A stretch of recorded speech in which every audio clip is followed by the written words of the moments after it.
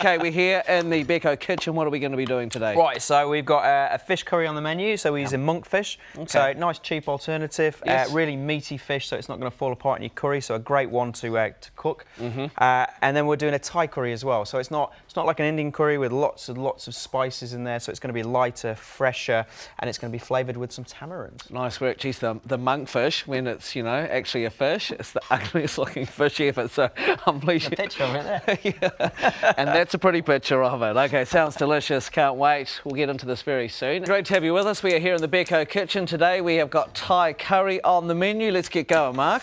Right. So some spices. Yes. Well, coriander seeds. Yeah. So pop them in. Dry pan. Keep it over medium heat. We're going to toast them, bring out the flavours. We'll give them a light crush, and then that's going to go into our base. I'm going to start a base of our curry there. Nice. So we've got some onions. I know, So a lot of onion. That's good. a lot of onion. It's good, unless you're allergic to it. No. It's not good. Right, so we're just going to dice it up, and then we're going to start sweating it down in the wok. So two things to do today, Mike. Keep your eye on the coriander seeds. Yes. You can pop some oil in the wok, and you can start cooking these onions.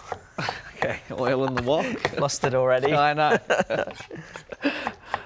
I can barely string a sentence together on Thursdays. Okay. Okay, so that goes in. Yeah. So we'll get a little bit more heat in there. We just want to sweat it down. So just control that heat. Just bring out the flavours of the onions. Nice. And you know, quite a lot of onion here, but this is going to be the base of the sauce. You know? Right. So we're actually going to make all this. Okay. Right. So they're toasting, and we'll start getting those cooked down a little bit. So Oh, yeah, I can hear it. She's yeah, a little starting to bit of sizzle. salt, a little bit of pepper, Nice. and then a spoon for you. Thank you. All right. Toast these. So you're getting a bit of colour on them. You can sort of start smelling them now, can't you? Yeah, no, they smell good. And then we're just going to put it in a mortar and pestle and just give them a light crush, you know. It's quite nice as well once you toast these and you get a bit of colour on them. If you leave them whole in your curry, as you're eating your curry, you sort of bite on them and you get these nice little sort of textured crispy bits. And then you get this really beautiful like orange hit. So you can leave them whole if you want, or just crush them down a little bit if you don't want to, you know, have all those things popping in your face. Oh, it sounds good though. But smell that now. Oh yeah. Yeah, orange, oh, that isn't nice it? orange. Yes, you're right. That's Right. an explosion of flavour every now and again, I guess. We can't have a curry without flavour, can we? No. So And what you are we got going to put chilli, in you got there? chilli and garlic. Yeah, exactly. Yeah. Right, so I've got some garlic, so I'm just going to slice it nice and thin. And we're going to get all the aromats in here now. And you want to, so the whole idea is get them all in, put them all in different stages, but just keep that sort of, you know, that nice medium heat and just extract all the flavours from every ingredient. Okay, Right, cool. so a couple of red chilies, we'll pop those in. Nice. These are pretty big chunks of garlic. Oh, thin slices. Thin slices. Flavour, mate. I'm the chef. Okay. You are the chef, and I'm just the pan Well, actually, tosser. so there's a couple of options now. So Yes. so obviously start it off like this. So you can either leave the curry, you know, just chop everything up and cook it down and leave it quite chunky, you know, so you've got nice sort of texture throughout the curry if you want. Yes. Or you can do this stage. And we're going to add all the tomatoes and ginger in and everything, and then you can blend it if you want, or you get the stick blender in there and do it sort of halfway, and then have a bit more of a smoother curry, if you know what I mean. Okay, So, yep. so it's entirely up to you, you know, and that's the whole thing about cooking. However you want to eat it, you can do it. I'm going to put a little bit of the coriander seeds in now. Some ginger, just going to peel that, pop that in, you know, chop it up. Or grate it, you know, that's a really easy way of doing ginger. Nice. Just grate it, but we'll just chop it now. Everything is smelling good. Make this tonight and then pack it in your lunch when you're going on your Fuller's Day trip. It's one of those fantastic islands. Yum. Okay. You're not allowed to bring seeds. Oh, there you go. There you go. Take the coriander out. You were listening. Yeah, I you was are good. listening. Have you ever been to one of those islands? No, but they look amazing. No, and, you know? it's interesting because they are, you know, especially for Aucklanders, right on the back doorstep, and a lot of the time we forget about them. So I really appreciated that before. I know. Yeah, we always end up going to Waiheke. Yeah, there you go. The wineries.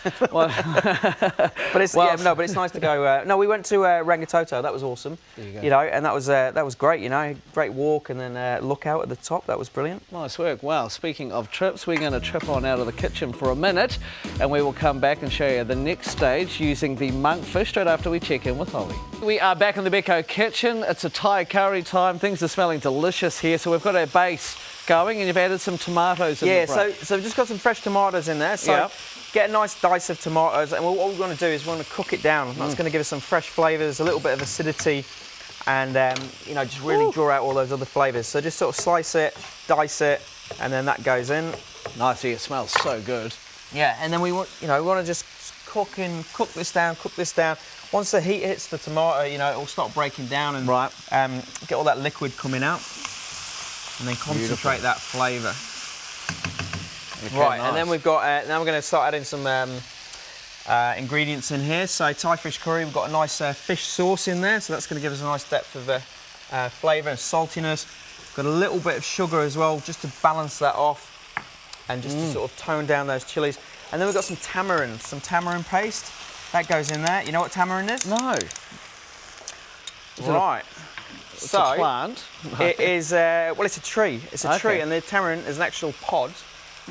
And then you take out the stuff in the side and then mash it up, and it's got this beautiful sweet and sour flavour to it. Oh, nice. And what else would you use tamarind in? All sorts of cooking? Oh, I mean, it's in everything. It's in cuisines, cooking cuisines from all over the world, you know. That's why we've got you, Mark. Originally from Africa, Yeah. but then now it's cultivated all over the world. And you can use the wood as well from the tree to carve. It's Wow. fantastic, yeah. I've been on Google. Yeah, I was going to say. Nice, that was me yesterday. Yeah, I know. So you can play that game.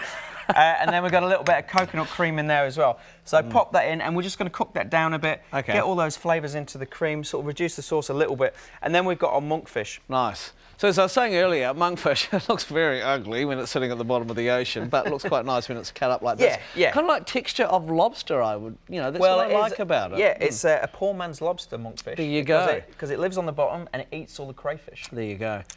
Yep. So, no, the texture's really nice, and it's a nice solid piece of meat to work with. Beautiful, and it's nice and meaty as well. And it's very affordable. Very affordable, and it's beautiful as well. And in the UK, we use a lot of monkfish, and it's, you know, it's not cheap, and it's quite highly sought after. Right. So it's really good. No, this is good. I'm pleased we're using the monkfish. Because So- sometimes you're at the supermarket or you're at the fish place and you're like, oh, I don't know what fish to use. So I'm just going to take your lead and use this monkfish. It's a brilliant fish. You know, if you've not tried it, you should go out and try it. And especially like with the curry, with lots of flavours in there, you know, it really sort of stands up to those flavours. You know, if you put a snapper fillet in there, you just lose it. You know, because it's such a delicate flavour. Nice. You know, you wouldn't even taste the fish. That's right. So nice chunky pieces, and then we're just going to drop that in. Reduce the sauce a little bit, we'll drop it in and then just cook it for sort of on a medium heat, a low medium heat for about sort of 10 minutes until the fish is cooked, depending on size and thickness. Brilliant. And that's it, that's how easy it is, you know. Nice. If you wanted a little bit of lemon juice at the end to finish, you know, lots of fresh coriander. We won't put it in today. No. Somebody doesn't like it on the show, so there's no coriander in Jesse, here. it's probably the first time ever. He'll be very happy today. That means you're getting another coffee soon. Okay, it's going to be delicious. And of course, if you want the recipe, you can go to thecafe.co.nz. Okay, Mark, this is impressive as well because it smells delicious. Wait till you taste it. I can't wait.